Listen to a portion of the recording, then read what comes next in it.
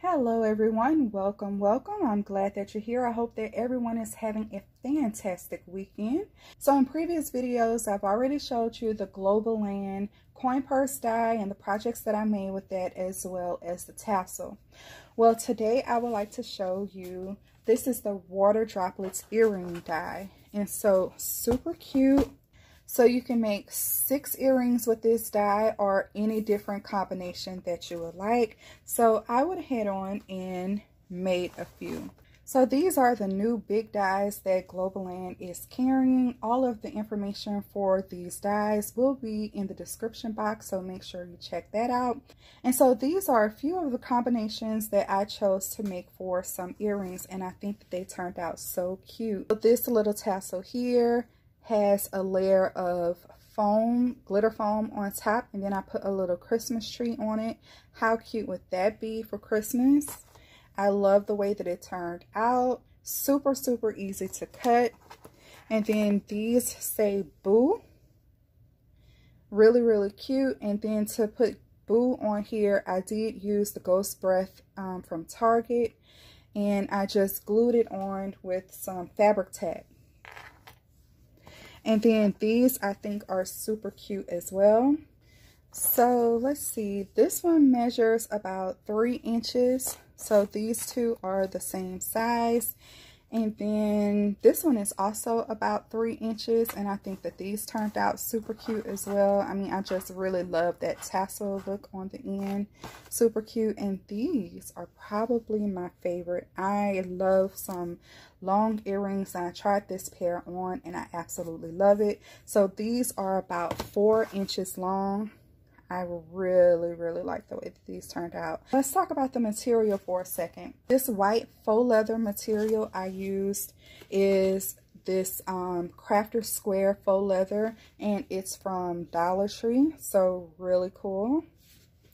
It had no problems cutting. And then this black faux leather has a really soft side on the other side, and for that I have this Dollar Tree handbag that I actually cut up.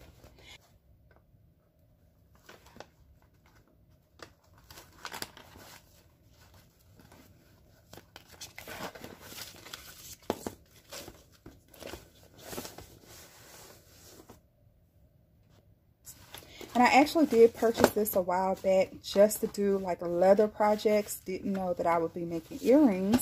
But it definitely came in handy. Went ahead on and cut up like one entire side, and so I still have a good bit of leather left for another project. Iridescent fabric right here came from this. I'm not sure what this material is exactly.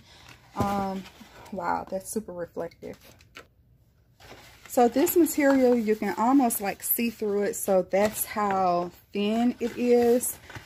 It's super reflective. It is like a fabric. It said something about like maybe polyester on the roll, but you can see that it is a fabric, but it'll tear kind of easily. Anyway, I thought that it would be super cute for some earrings and some other little projects using these big dies. And it seems to be working out pretty well. I mean, like I said, these are my favorites. I'll definitely be wearing these, and I think I'll wear these for Halloween. Super cute. Even though I typically only wear gold earrings, this is definitely like my style of earrings, like the shape of them and the length of them. So I'm definitely going to rock those though. I think they'll be super cute.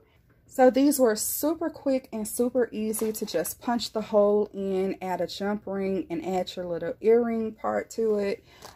Super easy. It didn't take any time at all to die cut these out. They all cut out on the first pass.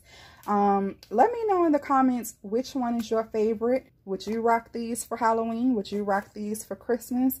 I was thinking about even putting some like maybe red rhinestones or something like that on it, but I didn't know like which pattern I wanted them in. But I can definitely say that I like the way that they turned out. Super easy project.